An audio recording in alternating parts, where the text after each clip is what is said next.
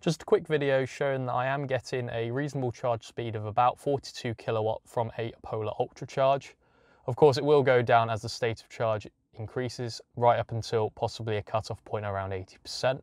The UltraCharger itself is currently stating 57% state of charge, 20 kilowatt hours delivered in 26 minutes.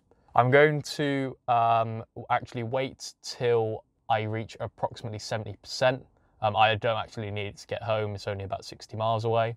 I just want to see if I can replicate the same problem that I've had on certain Polar UltraChargers, where it will only charge up to approximately 71% state of charge before throwing an error. So I've just swapped to a phone mount just to carry the phone and hold it. So hopefully it will actually show the error that I have experienced on multiple BP UltraChargers. So let's see.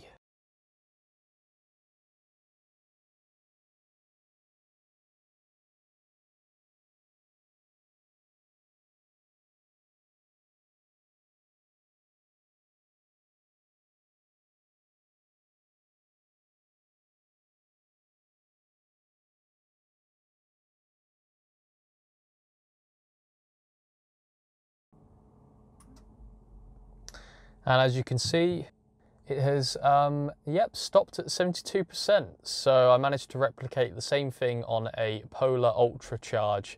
I'm not quite sure actually what's going on here.